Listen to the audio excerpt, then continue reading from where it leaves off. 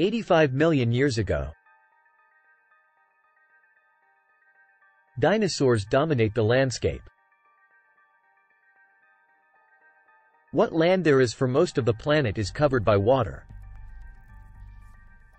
These vast oceans are a cauldron of violence, a world much more dangerous than the land above. This is the brutal world where an ultimate predator is born and bred. This mosasaur was the most dangerous creature in the most dangerous ocean ever. It's 45 feet long. It's the size of a Greyhound bus. Now a monster is resurrected inside a laboratory, and its killing secrets reveal. This is a mosasaur, and this is a mega beast. This is mosasaur country. At least it was. Where I'm standing would have been the bottom of the Western Interior Sea about 85 million years ago. Mike Everhart is one of the world's leading experts on mosasaurs. The horizon would have been ocean for as far as you could see. The seaway stretched for hundreds of miles from where we're standing at this time. The climate is warmer, so there are no polar ice caps. Sea levels rise until well over 80% of the planet is covered with ocean. The center of North America was covered with water from Nevada to Missouri, from the Gulf of Mexico on up past the Arctic Circle.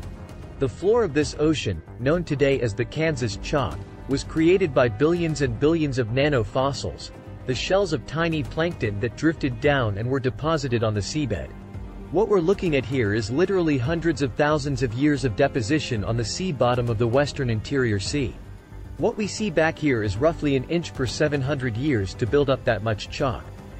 So there's untold billions of these animals there. And entombed in this chalk are giant fossils of mosasaur.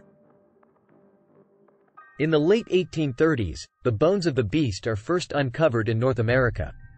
This is where the mystery of the mosasaur begins, because nobody can say just what this creature is. It is a question that first arises when a massive skull is found near the Meuse River in Holland.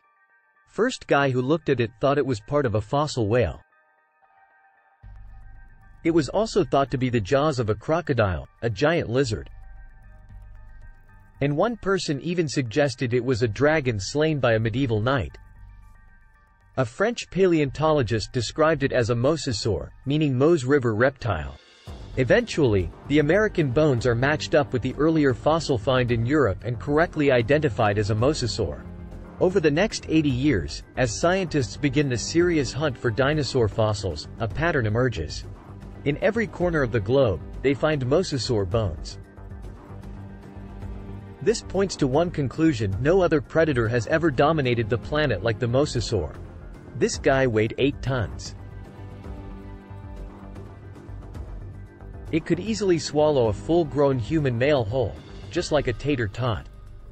Scientists investigating Mosasaurus realized that nothing on Earth could have stopped them. It took a cosmic catastrophe to end their reign. As scientists explore Moses or evolution, their investigation yields a startling revelation. The ocean's top predator came from the land. These sea monsters began their journey as tiny lizards at the mercy of giant dinosaurs. How they became colossal mosasaurs remains a mystery until 1989, when a fossil hunter named Van Turner finds a very unusual skeleton. Turner takes the fossil to Mike Polson, a paleontologist at Southern Methodist University. When Van came across the first pieces of Dallosaurus, he immediately recognized it as some sort of mosasaur named Dallosaurus. After its discovery in Dallas, Texas, the bones were pieced together. Then scientists connect the dots. Dallosaurus is an interim form, a missing link between mosasaurs and the tiny terrestrial lizards that are their ancestors. The lizards, dubbed ankylosaurs, face a constant threat from the larger, fiercer dinosaurs. They flee to the ocean. 3 million years later, they evolve into Dillosaurus. Their toes evolve into webbed feet so they can no longer function on land. In the span of 6 million years they grow from a small 3-foot lizard into the giant 50-foot mosasaur. The mosasaur's development demonstrates that even in evolution timing is everything.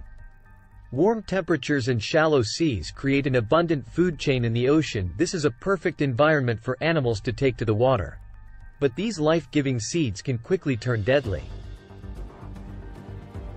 Even for mosasaurs, the competition is everywhere. Everything in the oceans then would have looked very strange to us today. All the fish seem to have been armed with mouthfuls of teeth. It seemed like everything in that ocean was a predator and just built for killing. Things like Zephactinus, a bony fish that is armed with a mouth full of long needle-like teeth. The plesiosaurs are marine reptiles and top predators for over 100 million years. They come in 2 lethal varieties. One deals death through speed and agility.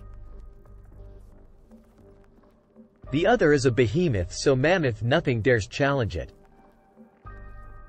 And of course, there are the sharks. These predators were around 100 million years before dinosaurs had ever roamed the earth. This is a tooth from a large shark that lived during this time. During the age of mosasaurs swam in this ocean. It's from a shark called Kotoxorana mantelli, the Ginsu shark. And I called it that specifically because it's sliced and diced. The Ginsu is a giant shark reaching a length of 25 featuring. It dwarfs any modern great white. This shark was literally able to bite through bone. We know that because we find pieces of mosasaur that have literally been severed from the bodies, swallowed, partially digested, and then regurgitated again. To survive, mosasaur had to change its land-based behavior, tearing out a place for itself at the very top of the food chain. But what allowed this creature to evolve into such a relentless killer? It's all in the bite. You'd probably be in shock after a bite like this. Hold up. It captain on the port side, on the port side. Come back. We humans got lucky. We managed to miss out on the mosasaur 95 million years ago. It is just a small lizard forced to flee into the ocean. Within 6 million years, it grows into one of the most successful predators of all time. But what made the mosasaur such a monster killer? Millions of years of evolution created a perfect formula for the perfect killer. This is how you make an apex predator. First and foremost, breathing like whales. Mosasaurs can spend long hours submerged in the sea, but they still have to come up for air, and then there's food.